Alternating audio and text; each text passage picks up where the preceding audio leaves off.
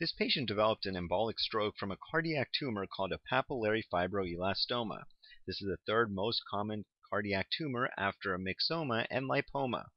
Papillary fibroelastomas are benign tumors that often appear round or oval in shape on echocardiogram and are often mobile.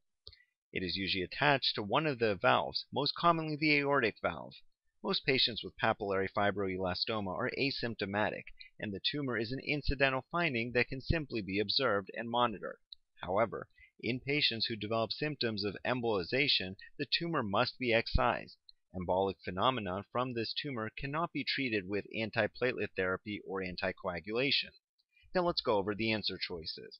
Choice A, start aspirin daily. Choice B, start aspirin and dipyridamole 2 times a day. And choice C, start warfarin anticoagulation are incorrect. Starting antiplatelet or anticoagulant therapy for this patient's stroke is insufficient to reduce her risk for recurrent stroke or other embolic events.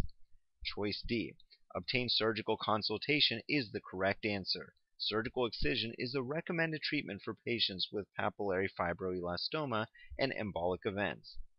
Choice E, start intravenous antibiotics is incorrect. While vegetations from infectious endocarditis can often appear very similar to papillary fibroelastoma on echocardiography, this patient does not have any other clinical findings that would correlate with endocarditis.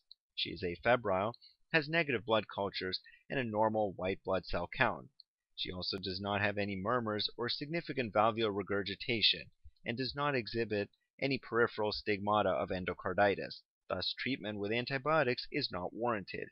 Even if endocarditis was a consideration, a patient with a large enough tumor and embolic phenomena should also receive a surgical consultation.